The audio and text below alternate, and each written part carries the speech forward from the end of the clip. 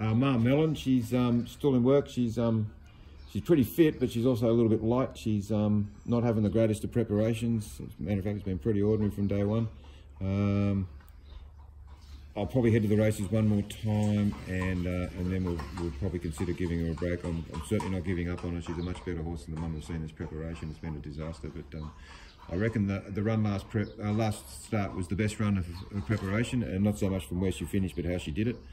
She didn't pull, she didn't get jagged back. She just found a spot and carried on through the line, so which was great. So she'll go back up to about 1200, and she may also be in the boat to go to Yarra Valley on Saturday week.